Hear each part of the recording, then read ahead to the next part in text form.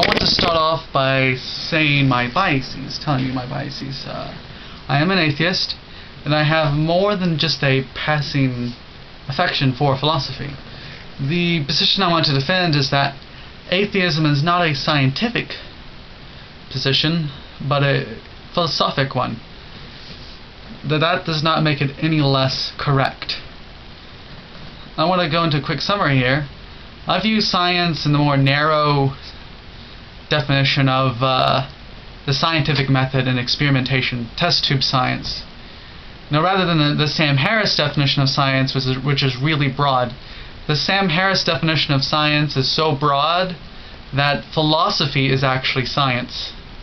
Which is why when he says that science can solve ethics, solve ethical issues, you have to keep in mind that his word science encompasses philosophy.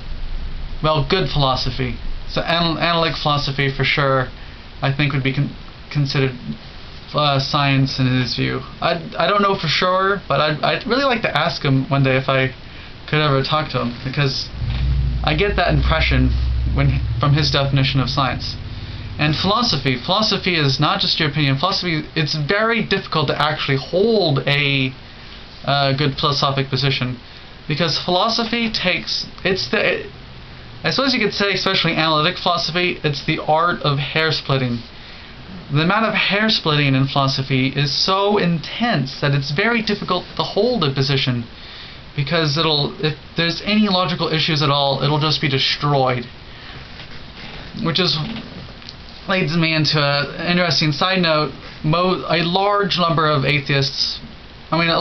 philosophers are atheists, mainly because the idea of mind-body or soul-body duality makes no sense when you hair split it and analyze it out of existence, because of questions such as, how exactly does the mind or soul interact with the body if they're different realms? Like, if the soul exists is a wholly different unextended substance, while matter is an extended substance, i.e.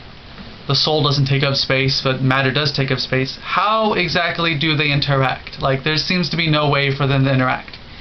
So just from logical hair splitting alone, you can get really, really far. You don't even need to do scientific experimentation, because you can prove philosophically that certain positions are untenable from the very beginning. You don't even need science yet, because the position is so bad. Like, you can analyze it out of existence. But yeah, so that's it. That's kind of what my view of science is. That's kind of what my view of philosophy is. And basically, atheism is a philosophic position because it's a stance on metaphysics. It's a metaphysical stance. And little quick definition of metaphysics. Metaphysics is not this like hippie new age mumbo jumbo that you read about on meetup.com. Metaphysics is simply very general stance on reality, on the physical world. I suppose you could say metaphysics is what happens when physics gets so general and broad in its questioning that it gets into philosophy. Oh yeah, another quick definition for philosophy is, think of philosophy as pretty much abstractions. Any thought or questioning that's incredibly abstract. Like, if you ask questions like, what is time? A question like, what is time, is really in the philosophy realm, or what is good and stuff. So yeah, that's what metaphysics is. And atheism is a stance on metaphysics, because atheism is usually often presupposes the idea that the supernatural cannot exist. The world is entirely physical, and the world is entirely natural. There is no supernatural beings, there is no non-physical entities in this world and such. So yeah, and it's atheism is not scientific in the sense that it's not the result of a scientific experiment. It's not the result of the scientific method.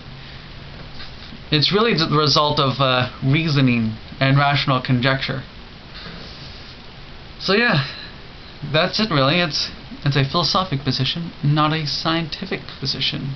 But that's okay, because philosophy is not in pop culture, philosophy means like worldview or opinion, but in academia, or in real philosophy, it's actually something that holds water. Philosophic positions in an academic sense are very difficult to hold and maintain because of the amount of rigor involved, and hence atheism, even though it's a philosophic, not a scientific position, is still very tenable.